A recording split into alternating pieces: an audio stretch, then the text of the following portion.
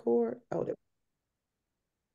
Thank you so much. So good evening, everyone, and welcome to our March 5th session. It's March already. Your students and your school, innovative, inclusive, and engaging practices.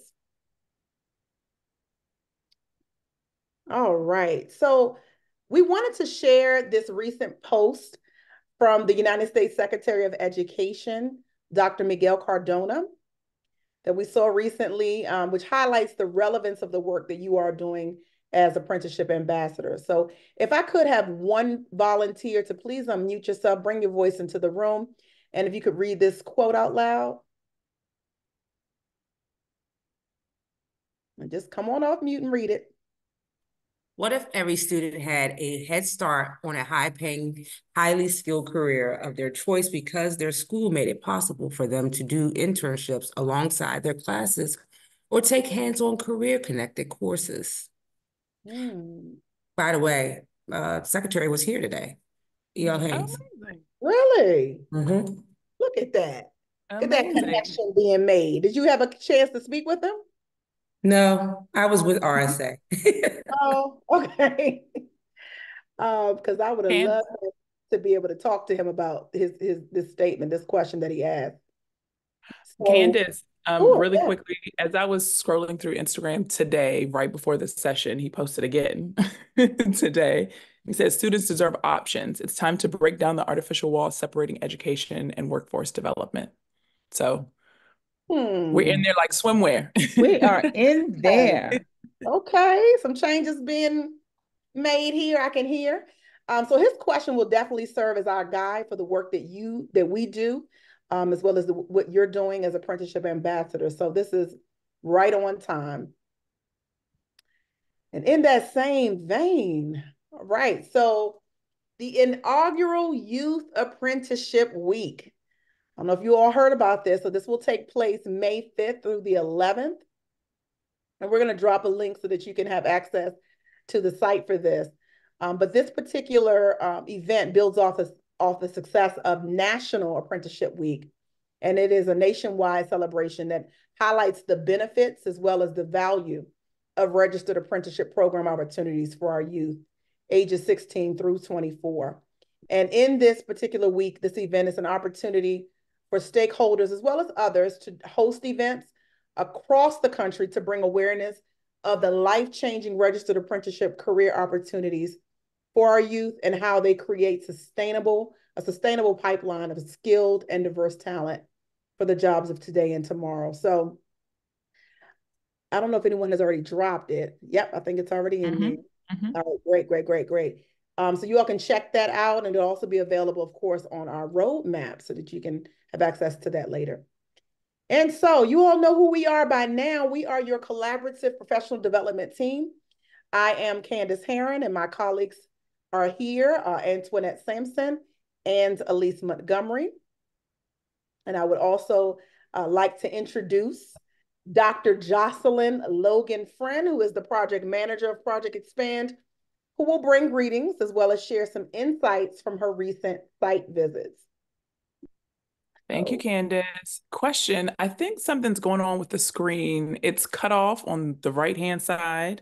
It is. I don't know why. Yeah, I'm not sure. But yeah, something about the way it's positioned. If you are seeing something different, say no way. But I think it is showing up as cut off. But as you're doing that, I think I can start talking through it. So we've visited almost every site. I think we have a few that we had to reschedule or do a little bit after today's date, but we've visited almost all of the sites, and we had such a great opportunity to build some relationships, to understand a little bit about your context, and to brainstorm some ideas about your tool. We even in some instances got to see tools and implementation, so it's really exciting. I did a fair amount of visits. Lynn, who I believe is also on the call, did some visits, so it might be more familiar to see her face. And then also Beth joined us for one of the visits, so it's very exciting. Just a few themes or threads that have come out of the visits. a couple of things that are really frustrating folks and things that are frustrating people across the board. One, how do we get access to reliable reps, right? Like who are they? How do we know that they're reliable?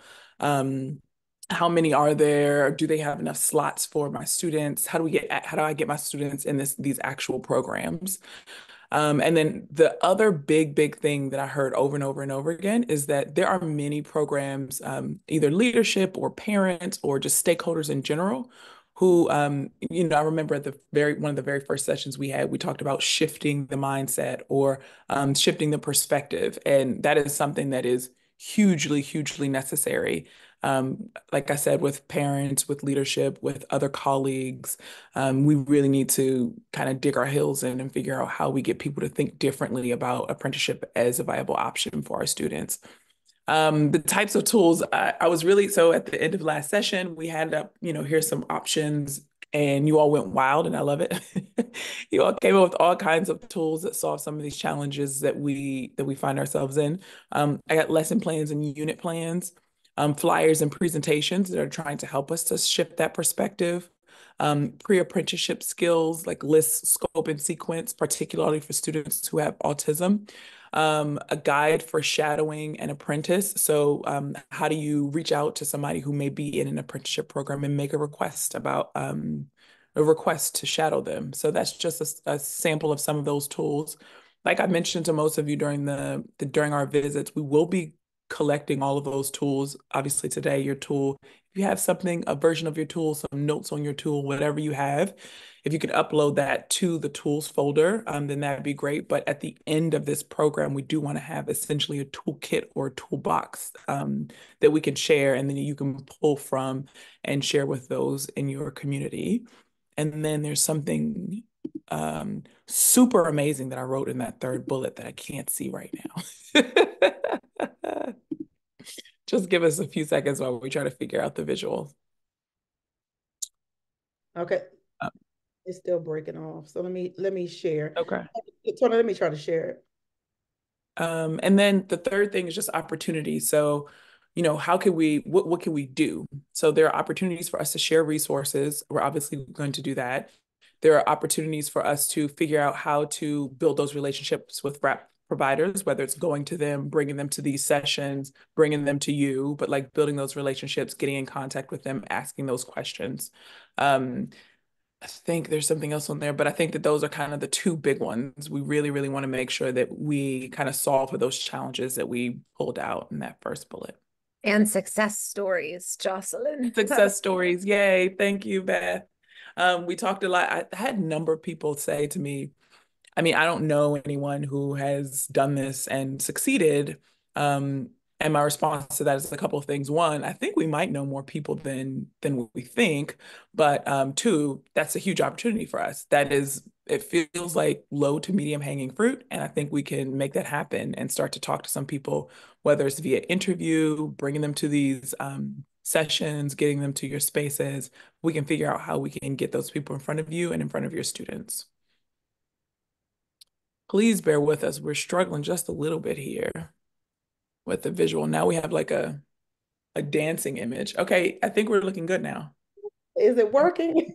It's working now. For a second, it was doing a little sway, but I think we're good to go. But anyway, thank you so much. The visits have been unbelievable. You all are doing some really amazing stuff. And I look forward to coming to your spaces again. Wonderful. All right. So I'm hoping you all are looking at, it can see that check-in. Is that showing up? Team, is that showing up? The check-in? Yes. Okay. It is. It's cut off on the other cut side. off again. All right, probably because How I'm to not. minimize your screen, maybe. Not Oh. Or going. take it out of That's it. Zoom, like control. A lot going on. I know what I'm trying to look at notes and at the same time. So what we're going to do is we're going to take some time to reflect on our successes, our challenges, as well as any new ideas that we have in the work that you are currently doing. And so this activity is called a rose, a thorn, and a bud. In a moment, we're going to drop a Padlet link for you all to be able to share that. So I want you to consider the work that you all are doing in your role as apprenticeship ambassadors. and consider what your successes, challenges have been, as well as maybe something that you're looking forward to knowing more about or understanding more. And so we'll give you some time once that link is dropped for you to access the Padlet.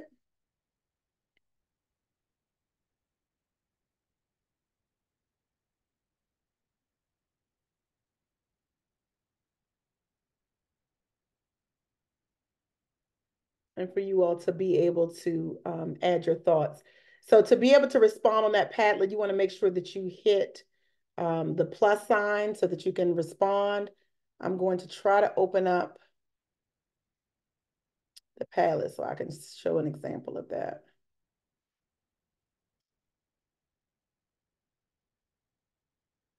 There we go.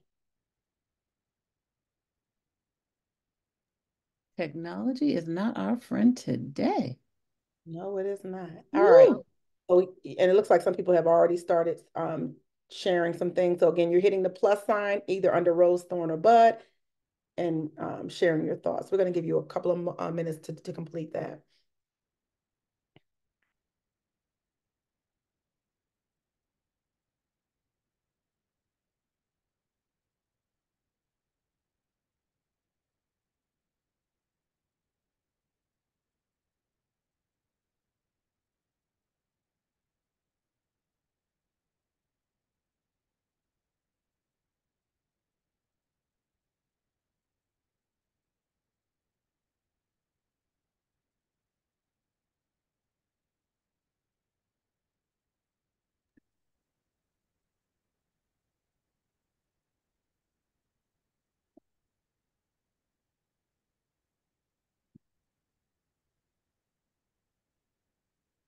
Oh, we have someone who's looking forward to visiting a training site so I can take pictures to show the students.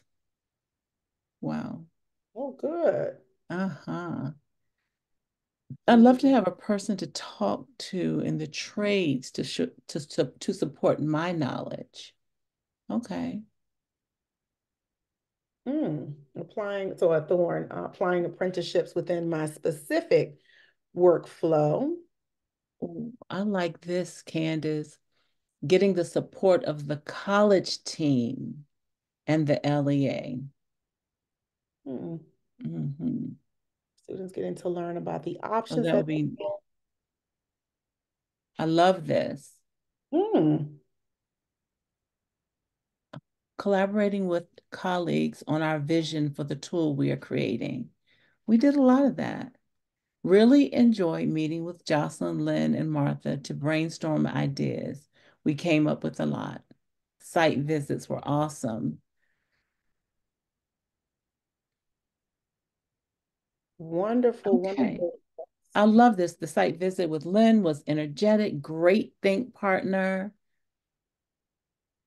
Site visit with Dr. Tutwiler and collaborating with my coworkers. I like this one. What about the principal? My principal informed me of an initiative with apprenticeships next school year, and I have an opportunity to visit a school in Dallas next month. They will be used as a model. Who is this? Yeah, We need who to is talk that? to you. Isn't that great? I love this. Who is that? You want to tell us more? Who is that? Maya Jefferson, H.C. Woodson High School. Yeah. So you just read everything, so I don't have to repeat it. But I was doing my evaluation with my principal, and he started saying, "Well, I thought about you." Now he doesn't know that I'm in this apprenticeship ambassador program, and so he was like, "I was thinking about you to see if you would be willing to join our XQ team." So for those that don't know, sometimes with DCPS, HQ money is a grant that is offered to schools that are working on redesign. So a part of our redesign is to provide additional programming, college career supports for our students.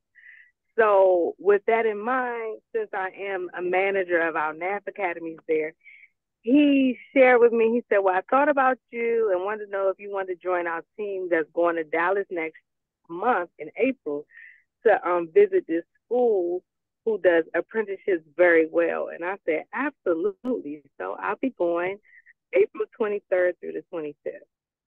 You need a plus one? Ooh. No, this is So now we know who we need to talk to for our May session, right? I might write up a blurb about it, but I don't know if I could do a presentation. Oh my gosh, I love that. Love, love, love it. do too. Okay, Oh my goodness, this was now great. all right, let me go back. Thank you all so much for sharing your roses, your thorns, and your buds. We truly appreciate that. I'm going to go back to our presentation here. All righty. Okay.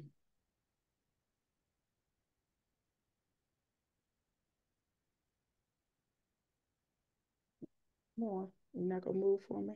All right. So I just wanted to take a moment to review the norms that we have. These are the same norms that we've had. We want to make sure that we know we were respecting others' ideas and thoughts. So we want to just make sure that this is a safe space, which I know it has been and will continue to be. We want to make sure that we're engaging in the work, that we're collaborating with one another, we're sharing our thoughts and ideas, and that we're all in. So if you know you need to take a little break, step away, you're all adults here, so you know what you need to do. But we want to be all in with the work. Be mindful of your technology so that you don't have any distractions as we move forward. Right? And here is our mission and vision that we always keep at the center of the work that we do here at Project Expand. Remember that we aim to mobilize you all, educators, to help close the gap between the knowledge about apprenticeship, employment, and career opportunities for district youth and workforce needs. And we do that by, of course, partnering with and empowering DC educational professionals, facilitating the network of relationships, leveraging these externship experiences, providing technical assistance and wraparound support, also providing disability inclusion expertise, consultation and support, and lastly, transforming you all into apprenticeship ambassadors, which you all are. We also want to keep our core practices and beliefs at the forefront of the work that we do. I'm not going to read these to you, but I will take a good 30 seconds to pause here for you all to read over them.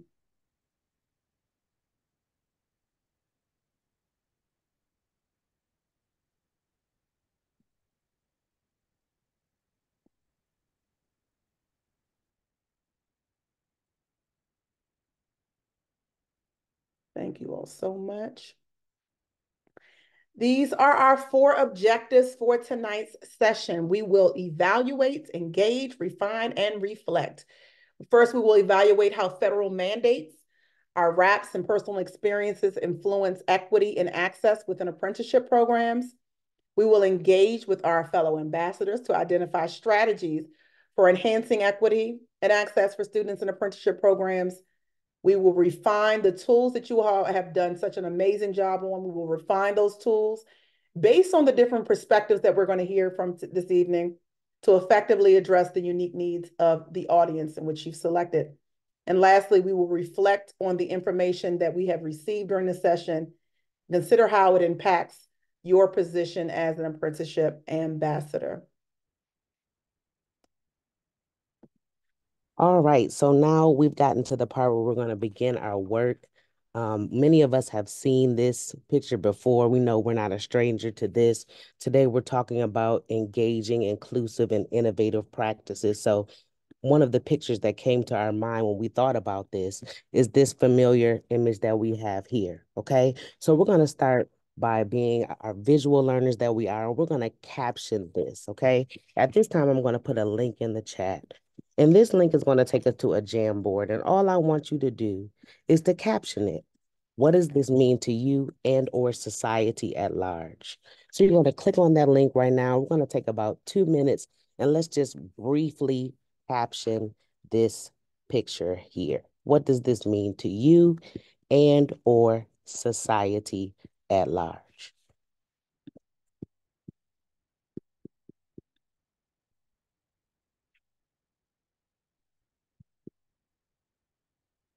All right, and so Candace is going to switch screens for us so that we can view our Jamboard. And really all you may want to do, if you've never used Jamboard before, it gives you an option on the left-hand toolbar to click on a sticky note. You can type on it, click save, and it'll go right to the board. So I do see some captions coming in.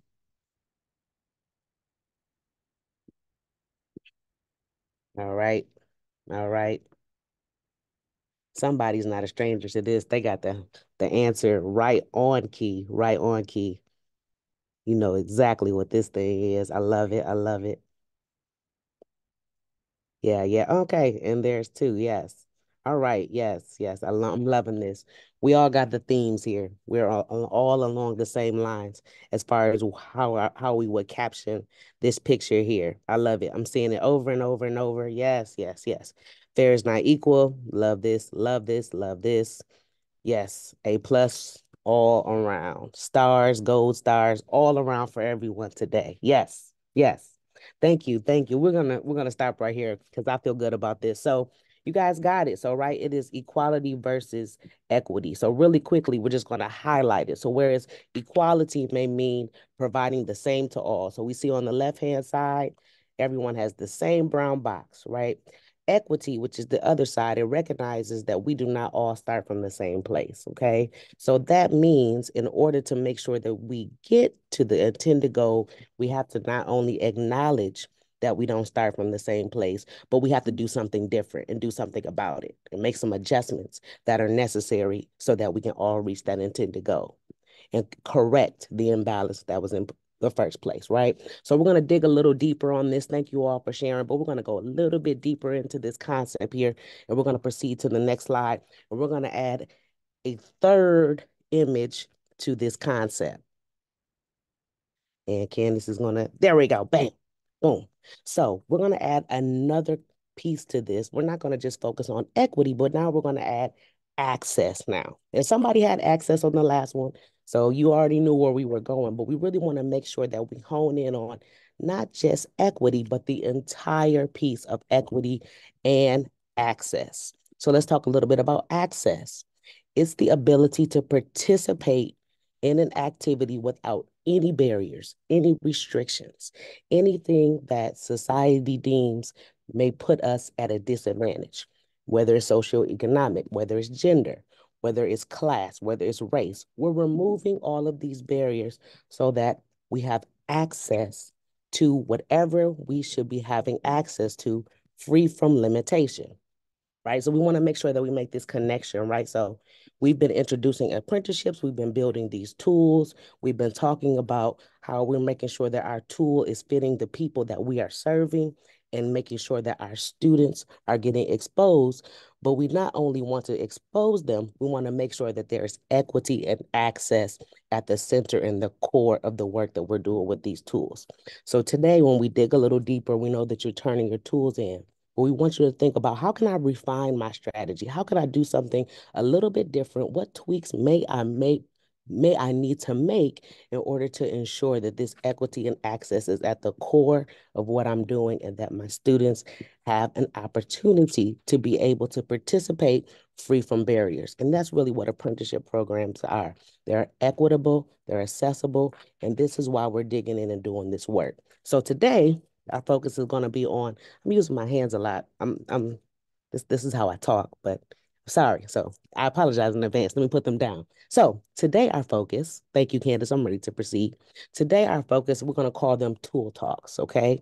And these tool talks are really going to be about how we're going to intentionally refine our strategy. We're going to learn more information. We've learned a lot of information. We've used each other. We went back, we looked at the history. We've done so many things on apprenticeship program. And we're going to continue to get more insights and more opinions and more personal experiences that are going to help us continue to do better in this work. So today we're going to work in our breakout rooms, and we're going to call these breakout rooms tool talks. You're going to work with the same person in your breakout room each time. We're going to be in there more than once. So you're going to get to know your tool talk partner very, very well today. Okay. So this first tool talk is just a brief. We're going to be in here short. This is just a chance to get to know you your tool, right? So you're going to just say, hey, I'm such and such. This is where I work. This is what I do. And this is a little bit about the tool that I have been working on in regards to the program, okay? You're going to talk about what happened during your site visit, as well as then you're going to be honest with yourself, and you're going to say, okay, right now, I may fall here on the continuum. If I'm looking at this picture, my tool, it might be equitable, but am I really giving access, or is my tool even equitable, or am I just at equality, right? So you're gonna just do a little self-assessment, and you're gonna see where your tool might lie on this continuum at this time. The goal is the more the conversations we have, the further that we'll get to the continuum, so that we'll have equity and access, otherwise known as justice. Okay, so we're going to go ahead and go for these breakout rooms. My great friend Candace right here is going to make this happen for us. Okay, like I said, you're going to, in this tool talk, you're going to introduce yourself with your partner, your title of and your place of employment, and then as well, you're going to talk about your tool. You also can share contact information with one another. If you want to make a friend, you should make a friend. All right, and so we're going to open these breakout rooms. They've been open and they've already been moved into the room. Oh, all right. We just talk. Welcome back, everybody. Are we back? Everyone back, Candace? I love it. You know, this is just so very exciting. At this point in our journey, we kind of know each other. We've had an opportunity to engage with each other. We've had our collaboration, our connect and collaborate sessions. It just feels different, and I love it. Thank you, everybody, and welcome back. Now, I hope you had ample time to discuss your tool and share the feedback. This is an excellent opportunity just for you to get some information from somebody else, to lean on somebody else, to get like new information. Somebody hears about your tool, it's brand new, they have all these new ideas. I love it. So we're going to continue our conversation about equity and access. And this evening we have Elizabeth Kutcher. She's going to share her insights on how we might prepare our vulnerable student groups for the post-secondary option of their choice. Elizabeth, are you there? I am here, yes. Well, thank you so much for being here. We have a couple of questions for you. And then what we're going to do is we're going to go back into our breakout rooms. And when we come out, we're going to have a few more questions for you. How's that? So we're going to take some questions from the floor. Is that okay with you? Of course, yeah, I'll do my best. I love it. I love it. So one concern that comes up when we're talking about students with disabilities or other vulnerable populations of students going out into the workplace is how we can keep students safe. What are some of the things that educators can do to protect students? Yeah, that's a really important question. And I think as educators, we often feel a really deep sense of responsibility for our students. And of course, that comes up with parents and caregivers too, who would naturally want to protect their children. And obviously, we don't want to be sending students off into any dangerous situations. And at the same time, something that we should also be considering as educators or thinking about is an idea of dignity of risk. And I think we have a couple of resources that we can put in the chat that provide some additional information about dignity of risk. And some of our other participants might also have some resources, or this might be familiar to you. So if you have any other resources to share, please feel welcome to share them. But essentially, the idea behind dignity of risk is that we should be giving our students the knowledge and tools that they need to make informed decisions for themselves, and then giving them the freedom to make those decisions themselves, even if it's not the decision that we as the educators or their family members would make, even if we think it's maybe not going to work out. So again, not putting students into dangerous situations, but giving them tools and knowledge so that they can go out there and make informed decisions and take the risks that we're giving to other students their age. So again, we want to make sure that we're not setting students up to fail, but setting them up to be successful. Yeah, that is really, really difficult because as parents and as educators, I mean, we coddle our children, we really do. And it's hard for us to kind of let go and allow them to make decisions for themselves. But you're right, we need to do it. We absolutely must do it. So what are some of the things that educators can do to set students up for success in the apprenticeship program specifically? That is a great question. And I think sort of two things come to mind. First of all, making sure that students are knowledgeable about their rights. So there are, of course, specific laws that protect workers who are under the age of 18. And the Department of Labor's Youth Rules website provides some really excellent resources on young workers' rights. And they have resources for educators, for caregivers, and for employers. And one thing that I really liked on their website was they have some super short videos, both in English and Spanish, that feature youth talking to youth about their labor rights. So those could be great to share with students. The website also has checklists for employers to self-assess if they're in compliance with federal labor laws, and a toolkit for young workers that offers also a lot of additional resources, some of which are also offered in Spanish. So I think educating students about their rights is one really important way to set them up for success in apprenticeship programs. And then I think the second way, which hopefully is happening a little bit through this program, is to start to be able to cultivate relationships with employers or those organizations that are offering apprenticeships. Because when you have those good relationships with an employer or a RAP, when that RAP sees that you're committed to preparing students who are going to be making meaningful contributions to their organization, they're going to be, those employers, those RAPs are going to be more invested in helping to make sure that your students are successful as well. I like to hear that there are actually tools for the students, for parents, for employers, because I know that we've had lots of conversations about that. How do we then support the employers who, unlike teachers, are not aware of the types of accommodations that some of our students might have, and how to accommodate the student. So it's really nice to know that they have those types of supports out there for everyone. So I know that in our Connect and Collaborate sessions, I know 3 times we talked about disclosure. 3 times we talked about disclosure.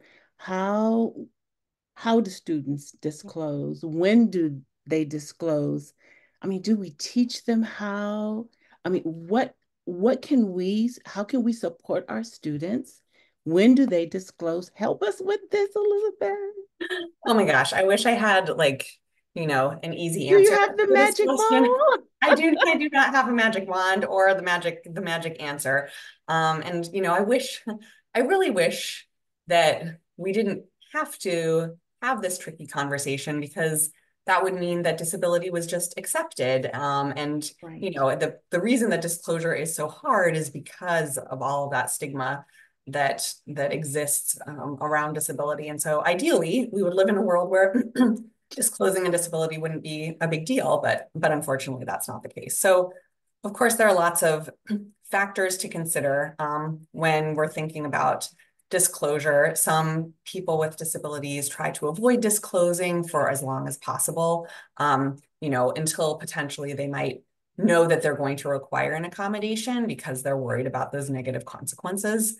that might happen when they disclose. Other people say, you know, well, if an organization if there are going to be negative consequences to me disclosing, then I probably don't want to work for that organization anyway.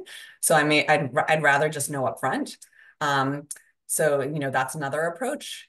But at the same time, of course, if you have bills to pay and you're not getting a job because you're disclosing, then that's also a huge problem, which of course goes back to knowing your rights. But unfortunately, you know, isn't necessarily going to be enough to change that reality. So going back to that idea of dignity of risk, Right. it's important that we provide our students with the knowledge to make those informed decisions about when to disclose, who to disclose to. And so one resource that can help with these conversations is the Department of Labor put together a workbook. It's called the 411 on Disability Disclosure. And it helps students consider questions like, should I disclose? Who should I disclose to? When should I disclose? How much should I disclose? And it covers a couple of different settings as well. And there is another, I don't have the link readily available, but they have a companion. The workbook that's in the chat right now is for students. There's a companion also for educators and parents. And then there's also a resource on the Department of Labor's webpage on youth disclosure in the workplace. So, you know, those at least hopefully give people sort of a starting point for how they might be able to work with youth in terms of considering how and when to disclose. Thank you so much. You know, we talk to our students about resumes. We help them with resume writing. We help them with interviews. And I suppose this is something that we might need to add to the list, you know, and that would be an awesome tool just to teach them how to disclose. Excellent. So listen, we dropped a link of all the resources. We really appreciate you, Elizabeth. I think what we're going to do is we're going to go into our breakout rooms. So we're going to go into our breakout rooms and we're going to think about this question. How might you integrate insights from Elizabeth to refine your tool to ensure equity and access for students in apprenticeship programs? So how might you integrate insights from Elizabeth's talk to refine your tool to ensure equity and access for students in apprenticeship programs? Now we're going to go back into those same breakout rooms, I want you also to think about the things that Elizabeth said and see if you have any additional questions for her. We'll pose those questions when you come out of your breakout rooms.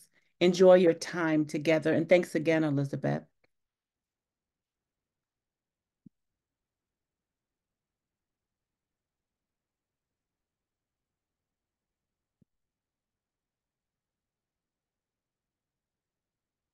All right, I think we have some people that the collaborative conversation tool talk. Yes. Hey, everybody.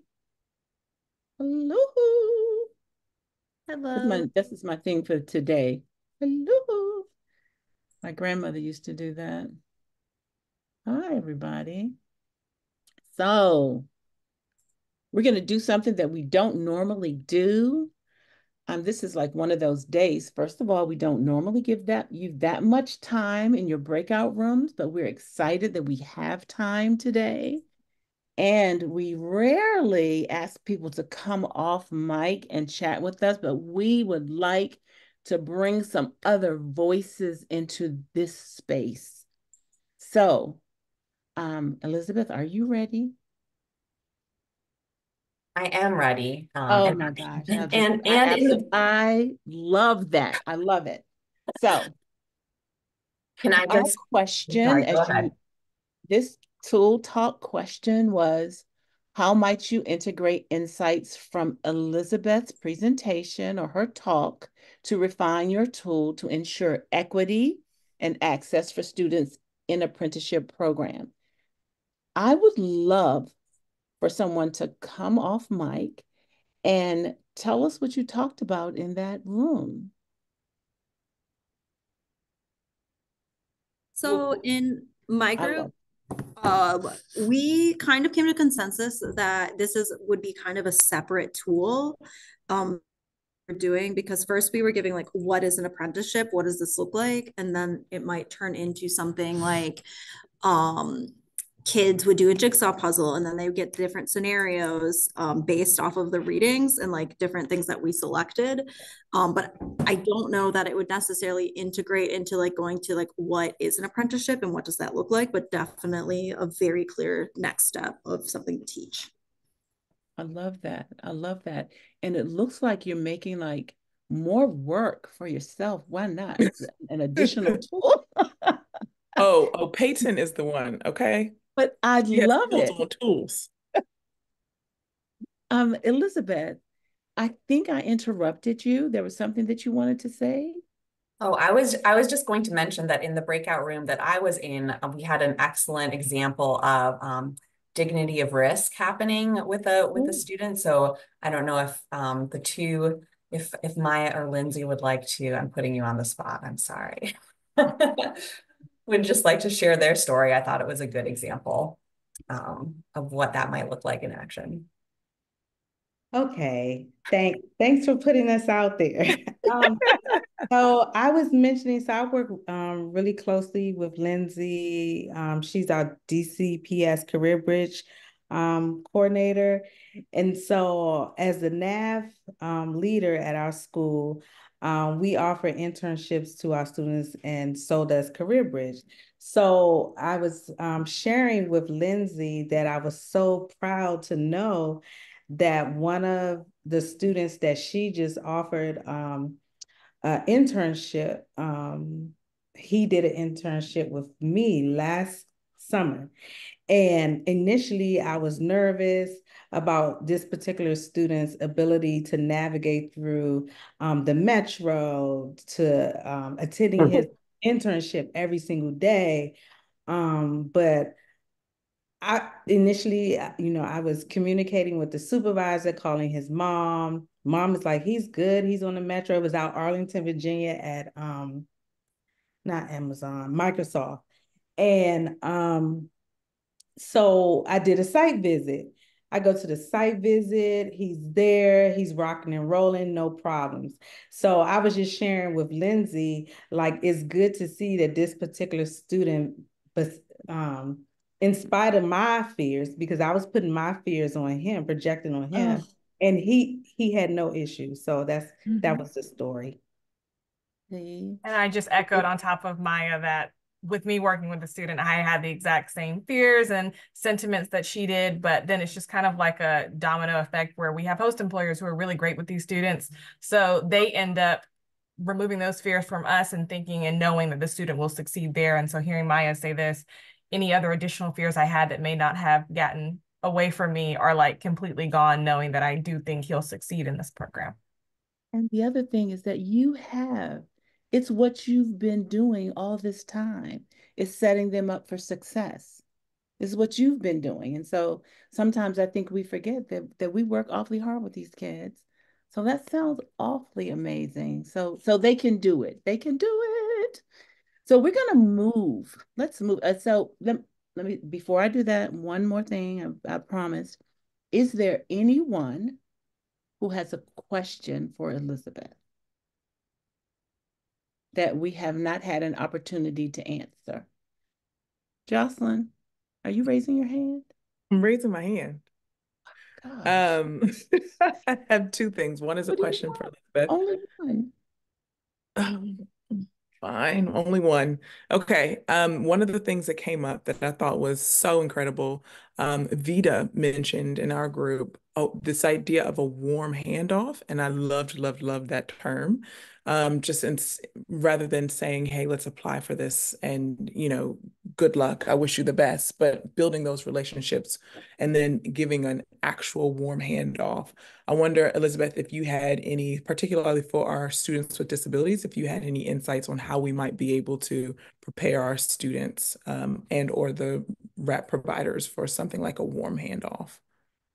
That is a great question. And I think, one way to help sort of support and build into that warm handoff is doing even informational interviews with potential employers or RAP providers. So, not as in like, I want to place a student there tomorrow, but I'm just interested in getting to know more about your program and sort of learning more about how they work with their employees or with their apprentices, what the program's about, and getting a feel for how they work with employees with disabilities, or how they, if they have before, and sort of, again, having sort of a low stakes conversation in the beginning to get to know them, and then sort of building that relationship from there, so that by the time you're approaching that RAP about potentially having a student apply to that program, you know them, you already know that they're going to be supportive, or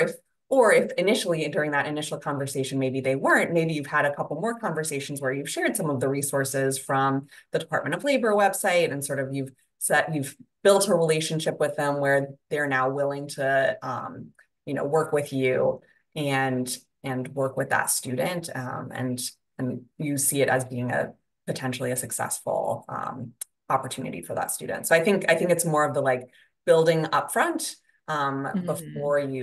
before that handoff happens, if that makes sense. It does.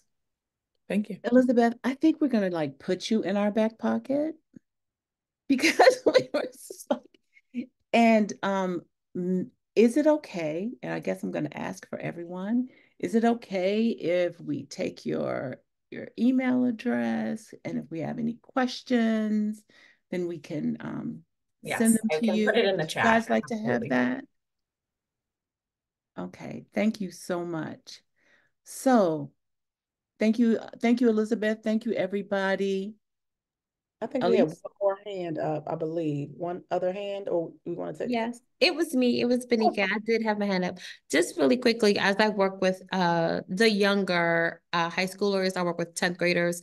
And that mindset doesn't tend to be as mature as juniors and seniors. But if you can just give possibly maybe like some strategies we can do, because the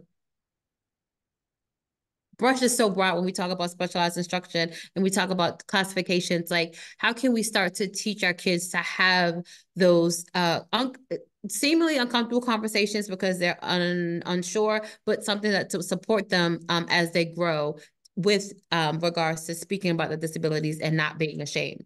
So can you just suggest That's quick strategies we could possibly? Yeah, I think that anything you can do, it's a great question, and probably we can have a longer conversation about this offline. But I think that anything that you can do to help students gain about an understanding of their disability. I think a lot of students, I've worked with teachers who have said, my students come to me and they don't even know that they have a disability, or they can't tell me very much about their disability. So providing students with that language and understanding of like what it is, and trying, looking for role models with disabilities. So trying to find ways to break down some of that stigma. We know that there are a lot of really successful people in the world who have disabilities. And so, maybe an opportunity to learn about some of those people. Oh, this person has the same disability that I do, and look at the things that they're doing, so that they can start to see disability as, a part of their identity that they don't need to be ashamed of. And of course, that's, like you said, a process. It's not something that is going to happen in one lesson, but that's sort of potentially a starting point, because you're right. If you feel uncomfortable or ashamed, you're not going to want to disclose. You're only going to disclose if you have to, right? So. And I'm Tony, I know I'm messing up your schedule, but Benika is one of my old vintage Benika. You're not old, but vintage from the years behind. You know what I'm going to say too, Benika, just to piggyback on everything Elizabeth said, which is amazing. You know what I'm going to say. They're going to come to you and they can tell you everything they can't do. And you're just going to push them constantly to be like, oh, and also you have all these strengths, right? So yes, you may struggle with these things. Yes, these may be challenges. What are the things you're amazing at? Just always prodding that strengths focus as well. It's very easy for us to hear disability and think about challenges. But I promise you, every single student identified with disability has extraordinary strengths, and they need to be, reminded and given space for their to voice those strengths and identify them. As Elizabeth was saying, it becomes integrated as part of their identity. But you already knew I was going to say that, Benika. You've heard me for a few years now. Absolutely, absolutely. I love everything about this conversation. It just becomes so important as we move forward and as we kind of release our young ones into the work world. It's a scary time, but it is certainly an exciting time, and it's so amazing to have the resources available to us to support them. Remember that they are available in the roadmap. We are going to continue, and thank you all so very much. All right. Thank you, Tony. Thank you for sharing. Thank you, everyone, for your opportunity and just the space to be able to have these conversations. And we're just really talking about shifting from deficit thinking and really just building our own counter narrative with all of this conversation, everything that we've been doing. So this just really warms my heart, and I really hope that we continue to keep this same fervency and fire as we just continue to work through these processes together to ensure that we are giving our students the very best that they deserve. So I love all of this. I hate to end this, friends, but we have come to the end. So we're going to make sure that we want to bring it all together. And we're going to just do a Tool Talk takeaway exit slip. Okay. And so we're going to just share one takeaway. What are we going to do now that we've had this discussion, this dialogue? We've already talked about, some of us have said, well, now you're leading me to a brand new tool. You're giving me more work to do. But what are some other things that we could do and take away as a result of today's session with your Tool Talks, with your colleagues, with Elizabeth, with one another? I think today was just a great session of dialogue and listening and communication and just active listening and participation and engagement. So we're going to click on that link in the chat, and we're just going to share one takeaway before we get ready to go. Just one.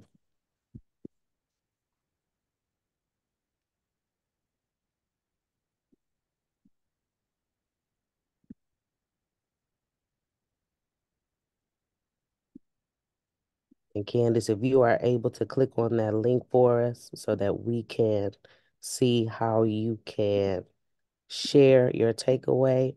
Oh, I love it. I love it. We already have ideas popping. Yes, I love this. So yes, further dissecting how my tool can be more accessible. I love this, right? We're in a constant, we talk about our tool should be in continuous improvement and continually changing based upon what our students need. We love this. Yes. Center equity, yes. The value of thinking about equity and accessibility. Yes, yes, yes, yes, yes. Excited to share all of these tools. We're excited that we're going to have a repository of different tools that we can share with one another. This is a great idea. I love this as well. Yes, adding some visuals. Yes. Clear directions. We love this. We love this. This is really what we do. This is what we do. We make sure that we reflect and we demonstrate flexibility and responsiveness. We reflect and we respond. Love it. Love it. Beautiful. Excellent. Yes, these are great takeaways. Thank you all for sharing. We're going to keep that in our memory bank of resources. So when we go back and we look over all of the great work that we've done, we can go back to these things and we can check ourselves and make sure we've done what we said we're going to do. And with that, I'm going to transition. Jocelyn is going to wrap it up for us and give us our next steps. Jocelyn? Thanks, Elise. Okay, this is an exciting time, or at least I'm excited. Our next CPD session is not until April 30th. And we also have spring break in between, like now and then. So we have some time to, have a good time. We are setting up your RAP visits. So I know that people have been asking about the RAP visits, and I'm really, really excited to start sharing some dates. What we'll do is I'll share out some dates and times, and you can just pick whichever one works for you in terms of like your availability, but also whatever you're interested in. We are entering our phase of round 2 for our cooperative site visits. The first set of visits were just to an individual site, but now we're going to, we've figured out a way to create opportunities for you all to collaborate even outside of your sites. So we'll be sending you some information about how we're going to set those up. We're making those groups super diverse. So we'll have people from DCPS, people from actual schools, people from adult centers, all working together, sharing their tools, really collaborating, being able to see some tools in practice. So we're really trying to be dynamic with those site visits, and I think that you'll enjoy them. So we'll send you some details about how those will work. And then finally, your tool, most of you have uploaded your tool to the name of it, to the participant tools upload folder. It is due today. If you need some additional time, please take the time you need. If you can get it to us by the end of the week, that will be great, because we need to be able to assign your hours to you. So let us know if you need an extension or something. However, this is draft 1. Some people may be finished and it's all final and perfect, and some people may just have some ideas on the page. For your credit hours, I need a submission. So if it's ideas on the page and a brainstorm, that's fine. If it's completed, that's fine. This is a work in progress. We have time to revise it. And then the last thing is by April 30th, so we have these next couple of months, we'll have your updated tool you should be submitted. So we want to be thinking about some of those equity prompts that you all put in terms of your takeaways, and we want to figure out how you can apply that to your tool. So first tool is due today. If you need more time, let us know.